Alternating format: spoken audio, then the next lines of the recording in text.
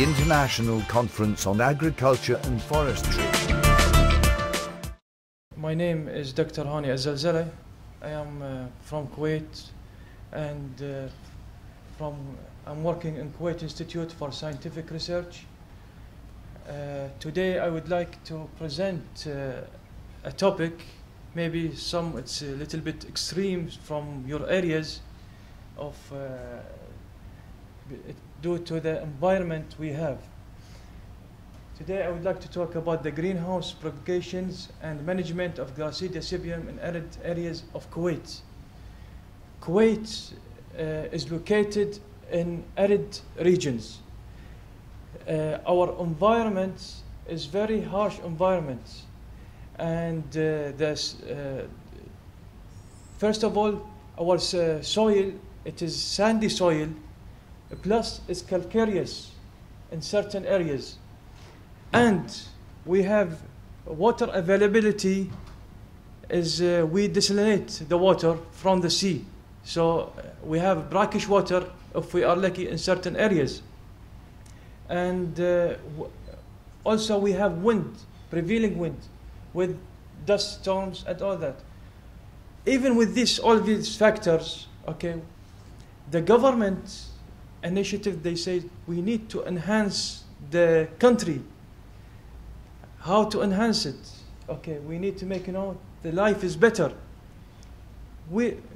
Then we put a master greenery plan for the whole country, from border to border.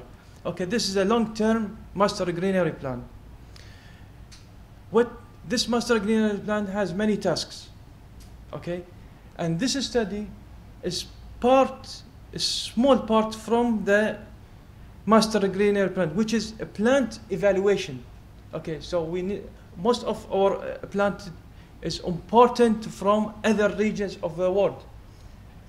Before we apply it to the landscaping, we do plant evaluation. Then if it is everything okay for soil, for water, and can tolerate which part of the country, then we do the recommendation that it can be used in the landscape of Kuwait.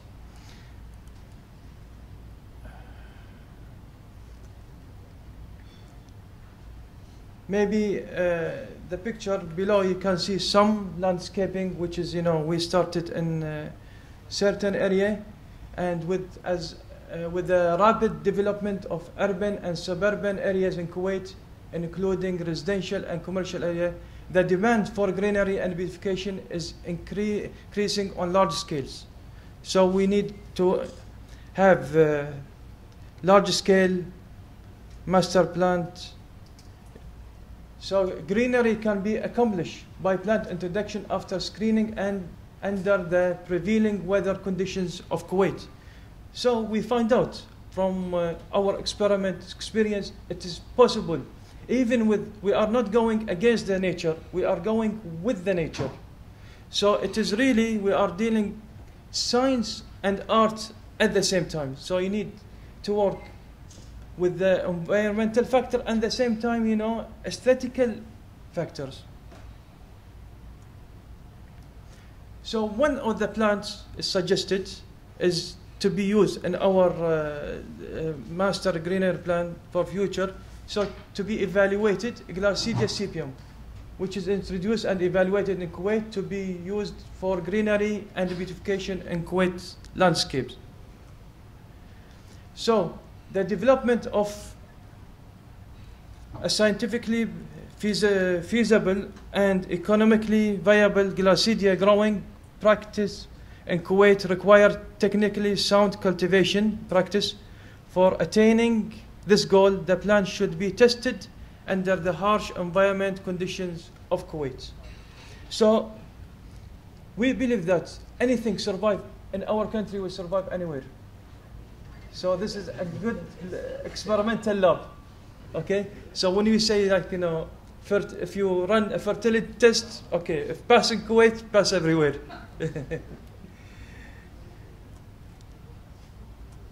So the present study quantified the vegetative establishment and survival of Gliricidia sepium without involving any costly misting system and rooting hormones for induction of roots, and compares two parameters such as seeds and cutting for the evaluation of desirable plant characteristics.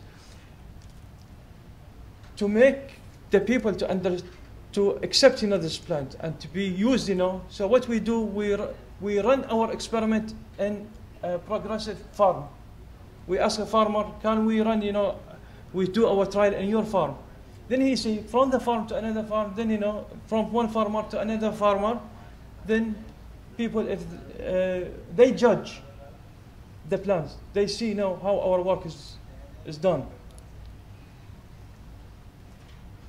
As part of the evaluation study, a greenhouse propagation and management of seedlings was conducted to determine the germination and establishment ability of different provinces. This is the farm site. This study was carried out for 6 months between September 2013 and February 2014 in Wafra area. Wafra area, Kuwait urban area, is, as I mentioned, is extreme. Wafra is extremist. So if anything work in Wafra, will work in everywhere in Kuwait. If you see the grass in the picture, it is with the brackish water. Okay, we are using brackish water about between 7,000 to 8,000 parts per million. So the rainfall, if we are lucky, we get 100 millimeter. Yesterday, somebody said 1,200. They talk about drought. Here we are talking about 100 millimeter if we are lucky. And extreme temperature varies throughout the year. Yesterday hit 47. I mean in the shade. The summer temperature is very hot, 40 to 50, while the winter is cool to mild, with the main temperature it dropped to 3, sometimes 0, ice. So we have variation about 55 degree, 0 to 55, so we have a good variation. So concrete will crack. And we say still we can do it. The water resources are very limited. The AC is measured as 6.75 dc per meter. So experiment 1, we imported seeds from many provinces of the world, and we've done trials on it to see which seed is the best we can use it for future work. First of all, we bring the seed and we soak it. We soak the seed in water to enhance germination in a room temperature for 24 hours prior to sowing, to assure a higher germination percentage. Then the seeds were sown in germination trays filled with a medium of previously prepared moistened coca beans. They were sown superficially at a depth of 2 centimeters and again covered with coca beans. The seeds that germinated after 3 weeks were counted and expressed as germination percentage for assessing the survival percentage. The seedlings that survived after 2 months were counted as expressed as a percentage here. So we can see from the trays, and then we have the seedlings then transplanted to 10 centimeter containers. So the volume, the organic matter we used, it was coca beet, perlite, organic manure, and agricultural soil. So even sometime from these ingredients we have the manure and agricultural soil. We imported sometime from not outside the country, from the country. So we are lucky. So we have, but it's sandy. Yeah, sandy clay. Experiment 2 is a quantitative study on vegetative propagation from cutting in the greenhouses. So we imported cutting as well, just to see. Cutting it was excellent as well. Propagation of Gliricidia cutting is the preferred method in many areas because it strikes roots very easily, and from cutting from which plants. So sometimes like seeds there is some variation, but cutting, so that the mother plant came from that plant, that area. Moreover, the cutting are vegetative clone of the mother trees and therefore can be easily selected for desired qualities. The cuttings were planted in 5-gallon containers filled with a potting medium consisting of coconut peat, perlite, organic manure, and agriculture soils, with the volume, the ratio 2:1:1:1, and was moistened with water prior to planting. The cuttings inside the greenhouse, very simple greenhouse we use. It's not sophisticated, just plastic tunnels and cooling pads. And also the cooling pad, we don't run it all day, so we run it between 12 to 4 o'clock. Stakes were cut with a slant at the sprouting end to prevent rotting, and wounded through the bark using a sharp knife to make several small incisions around the sticks to promote rootings. Stakes were planted upright to a depth of roughly 20 centimeters into the planting medium. Field study on initial height and diameter of cuttings. The objectives of this study is to quantify the effects of initial stakes height and thickness on survival and shoot development of Gliricidia sepium. So we want to know the length of the stakes and the thickness that can affect the growth and survival rates.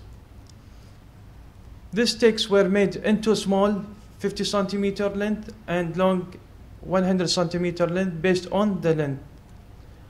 They were again graded as T1 with 1.5 to 3 centimeter, T2 3.45 centimeter, T3 4.5 till 6 centimeter, depending upon the thickness of the stems. Cuttings were planted in 1 meter apart. The entire site was designed in a complete randomized factorial experiment with 5 treatments, and 10 cuttings of each category were planted. And it was 10 treatment and N equal 50 total in the sites. The observation versus survival percentage number of leaves per plant were recorded in 90 days after plantings. The field study initial height and diameter of cuttings. For assessing survival percentage, seedlings that survive after 3 months were counted and analyzed in percentage. The number of fully open leaves were counted and expressed as a number of leaves per cutting. We were really surprised, with all this. If you can see, the color of the soil is light, and some organic matter we put around it, and really the plant doing well, excellent. Data were collected monthly on survival and number of leaves per cuttings. We use a two-way ANOVA. Diameter and height was performed on the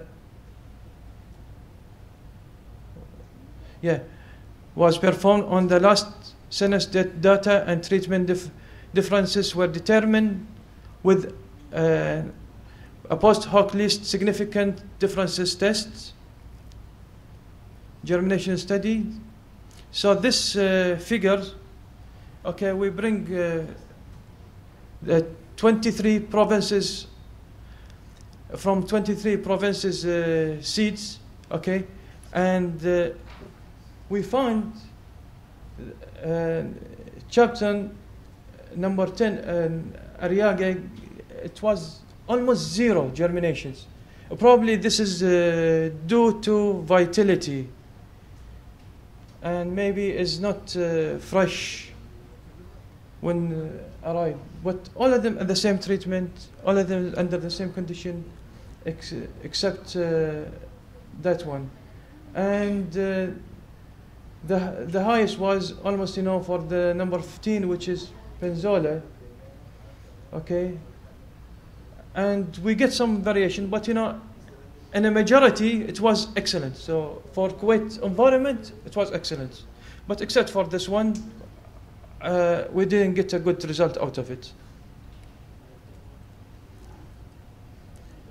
Result and discussion, germination study. 14 provinces have high initial germination success percentage of more than 75%, which can be considered as an excellent result in the extreme harsh conditions of Kuwait.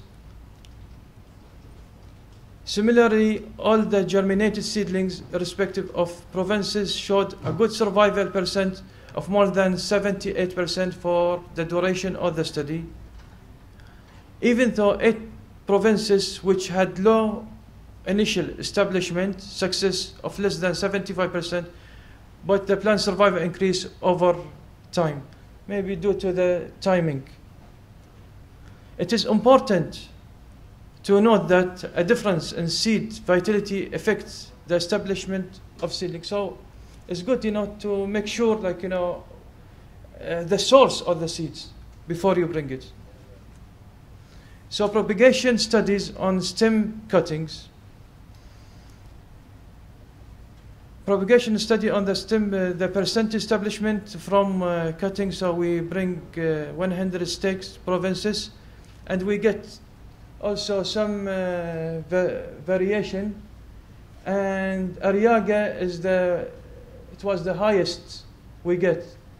So it was a good result, for sproutings. And I think with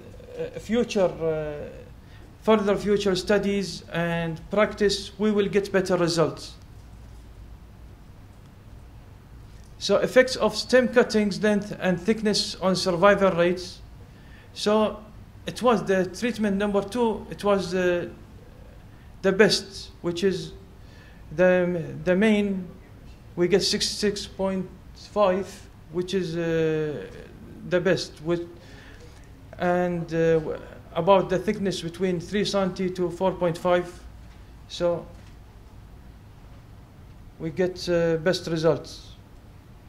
And effects of stem cutting length and thickness on number of leaves per cuttings as well for treatment 2 give us a good result, survival and leaves. So in conclusion, so it is possible to, with the good studies, okay, with knowing the factor, we can make Kuwait, this is part of Kuwait, from this plan to be evaluated before to be implemented, and in the landscaping, and by knowing the factors, by knowing your plan, by knowing the resources, everything is possible, even with the harshest environments. So the vegetative propagation of Gliricidia stem cutting with 100 centimeter length and 3 to 4.5 centimeter stem thickness is successful in generating high plant establishment and the number of leaves per cuttings.